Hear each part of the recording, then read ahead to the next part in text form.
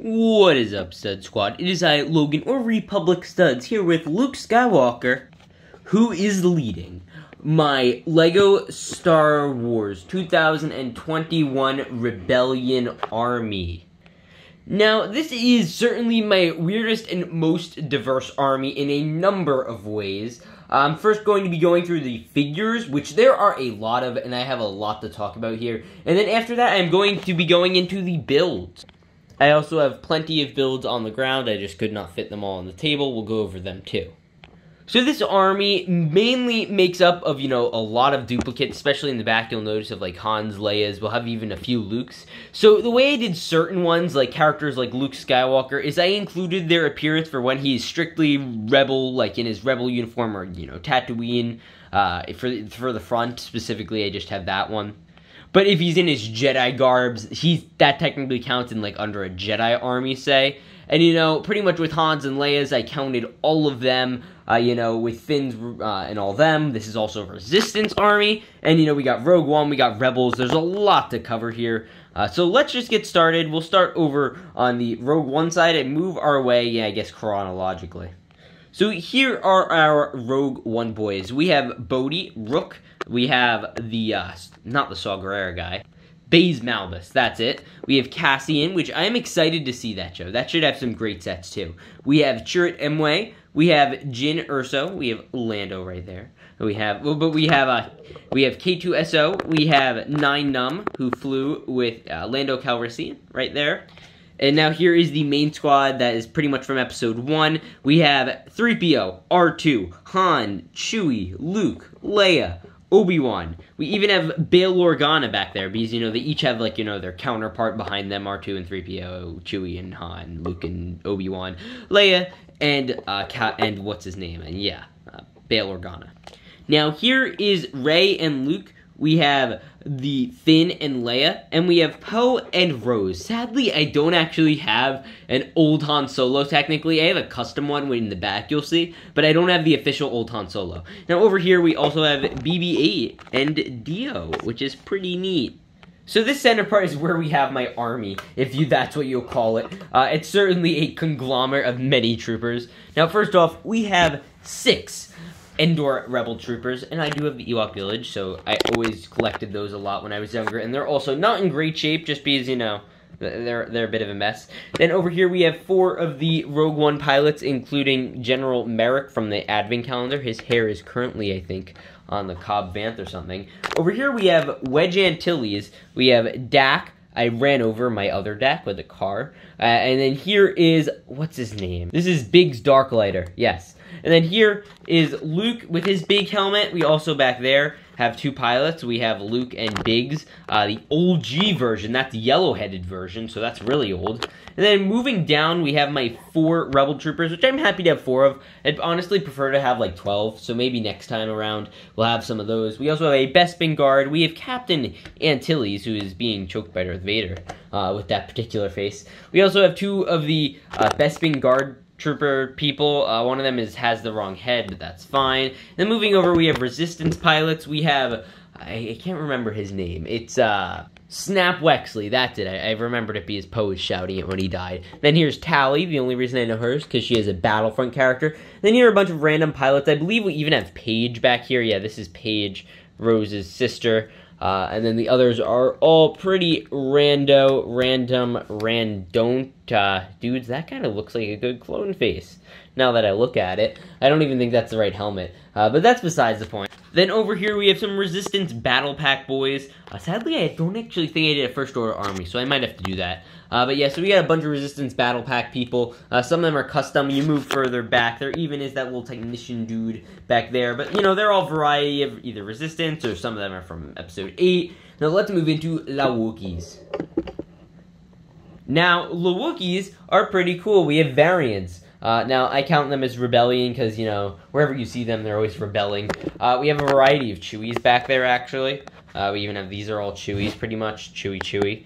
We have 2 over there, Chewie.com. Not plugged, not advertised. But yeah, so he comes with nice arm printing. You also get, all these other ones. This is a Captain Wookiee. We have 2 of those. We have Chief Tarful. Obviously, this is probably one of the most star-studded armies, armies with most characters. let's move over to the side a little. So over here we have another two Scarif Trooper dudes.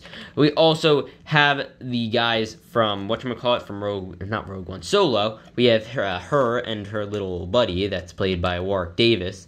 We have Snow Wookiee, more Wookiee. We even have this little guy. I think his name's Moroff. I call him like a white Wookiee. He comes with really cool. He's underrated figure, by the way. Underrated figure, Moroff. And then moving over, we have Ewoks. So then we have like Wicket. We have that's just a Ewok warrior. That's a low gray. That's I don't remember his name. I know there's Chief Chirpa back there. I know this because I'm starting to watch the new Ewok movies on Disney Plus, and they're terrible. And here are the Rogue One Rebels. First, actually, we have Hoth. I don't have many Hoth Rebels, surprisingly. They're mostly custom, so most of the faces on these characters are inaccurate. But these guys actually had all names. I forgot most of them, but this is Biston. This is Pow. Melchior. I know they all had names in Rogue One, so that was pretty cool. We had the guy who got shot when he ran out of the bunker. This guy, he was there. I don't remember how he got shot. They didn't have much character development, but I still think it was neat they gave them all names. Then we're going to move back further. Let me, switch around the plate a little. Here's some Battlefront Rebels, actually, right here with the jetpacks. That's pretty cool. Then moving back, we have Rey, and then we also have Christmas Poe. We also have a regular Poe without hair. Now, the reason Poe and Finn don't have hair, because I'm using it right now for my clone troopers, so they don't need really hair because I never use them. Then here is two Admiral Radishes. There's even a Rebel Technician. We have my only Admiral Akbar. I could have sworn I had another, but I cannot find him for the life of me. We also have the Kanan Jarrus with his blind version. I have his other version, but his head is in use right now. We have Ezra. We have Hera. We have Zeb. Who is very rare. He's like $50, and Hera's a good like 30, 40. And then we have Sabine, which is all fine and dandy. We have my custom Firestar Toys, Wilro Hood. Now, if you don't know him, he is the guy who ran around with the ice cream carton, the Cantona. He had like information in it or something from Empire Strikes Back. So he is fantastic. I'm going to try to move quicker because we got a lot of ships. But we got Cara Dune, we have Cassian, we have Admiral Holdo, we have this new guy, this is General Dodonna. We also have this guy, he passed away recently, the actor. But he was there, he was from Episode 8, we have Lieutenant Connix. We have another custom Firestar Toys Christmas girl who sadly didn't come in time. We also have 3PO Santa, we have the Hans and the Leias. And, Lor San Tekka, Maz, and, all the Disney World characters are back there. And also all the custom characters. Now let's get to the ships. So first off, for our Resistance/Rebellion army, we have the X-Wing. This is a staple. These are both Red 5 X-Wings. Technically, this one could be switched out, I believe. Obviously, this one is the most superior. We have Poe's X-Wing, and then we also have the new Luke's X-Wing, which is garbage. But this, I guess, could be my Red Squadron or whatever. Obviously, Poe sticks out a little like a sore thumb. Next up, we have the A-Wing Fighter Squadron. So we have this green one from Rebels. We have this one, I believe from 2016. This is the one where I got my first Lando, which I needed to wait forever to get my first Lando, because they hadn't dropped one. Then there is the new Resistance one, which you could get for, I think, $24 now. I bought it for $30. But it's a decent set. A little expensive, but I think it's worth it. I like my little A-Wing entourage. I think it's worth getting two A-Wings at least, just as a flanking squadron for, say, one of my favorite Rebellion ships ever. So this is no doubt my favorite LEGO Resistance ship, and probably one of my favorite standard line LEGO Star Wars ship as a whole. It is the Tantive 4, and this is a beautiful set. I have yet to do a review. Comment if I should. Please comment if I should do a quick review of this set, because I absolutely love it. It comes with a nice interior. You even get a little room to command. I honestly think this would have been better if it was a hallway, for like the Rebels to stand guard in or something. That would have been neat. And then obviously the beauty of this set is the engines. I mean here, oh my gosh, this thing is friggin' massive. But look at that thing. That is big engines. A beautiful set. This is the only ship to appear in every trilogy. It was in the prequels, originals, and sequels. So that is pretty neat, unless you count the little Millennium Falcon one, I guess. But yeah, so I love this ship. It's a fantastic ship for your Rebel collection. If you have not gotten one, I'd strongly recommend trying to find one. It is one of my oldest, largest sets I own. It is the 2011 Millennium Falcon. Now, I played with this set so much when I was younger, like so much that now it is such a fragile little set. It is It's cracking everywhere. The dust is insane. I mean, you could zoom in on that thing. It's not good at all. Those are stickers. That's not an actual break. But yeah, so it's not in good shape, but I wanted to include my Millennium Falcon here nonetheless. I really want to get the new one, but I can't afford it at the moment, or I just haven't really been wanting to spend what the 150 it's gone on price for. So, you know, I'll wait. I know there's always going to be a Millennium Falcon out there, and I don't know if that's the one I want in particular. But, yeah, it's a Falcon. I just need a new one eventually, one of these days. Okay, now this is another one of my favorite armies, because it can duel as a 501st army, except for this ship, because that one's terrible. Oh! There he is! Now, Admiral Akbar is actually within the Resistance Bomber. Now, the reason this is because I dropped this set in the water a while back, and he's still there, because, I wanted to put figures in. So, there is Admiral Akbar. I knew I had another one. It's a trap.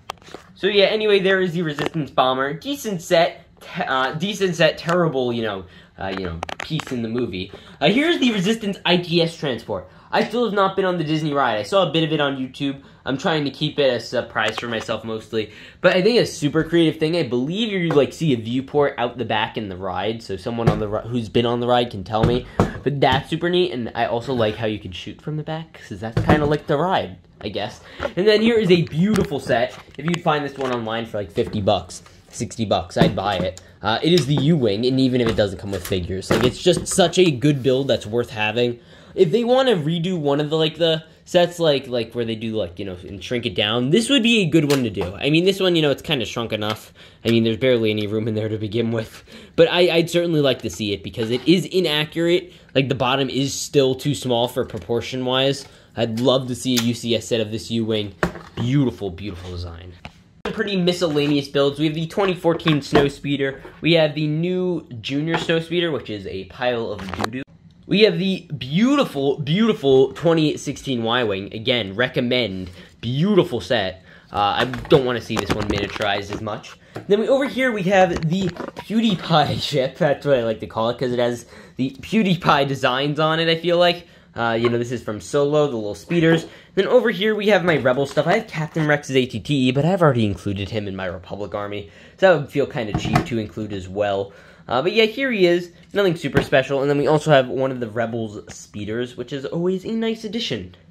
Next up, we have what I still believe to be a massively underrated set. It is the Ski Speeder. Still a beautiful build, even though, they're not entirely practical. I still love the build, especially on Lego's part. We also have kind of weird Ski Speeder. It's like, these are kind of like the same thing, just like smaller and thinner. That's what it feels like anyway. But yeah, this is a nice, actually, Rebel transport, or Resistance transport.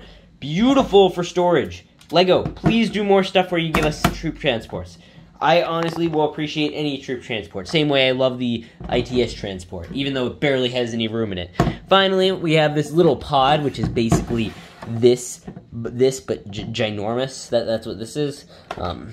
So yeah, this is neat. It comes with some nice features. There's a little room. Again, Lego, more transports. I don't care what kind they are. This is fine. Honestly, I'm good with any at this point. Well, I hope you guys enjoyed this epic clone army. Oh my gosh, I'm so used to saying clone army, but this is my Rebel army, or whatever you'd like to call it, my little conglomeration.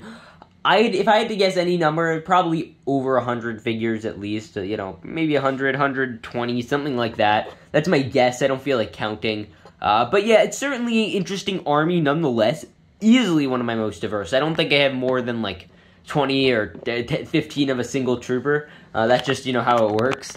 It's weird. But I'd certainly, in the future, I'd like to buff up my Rebels, and I'd also like to buff up my, Endor people a little. But other than that, I would say it makes for a great, diversity, because you really mix and match them in any battle scenario you would like.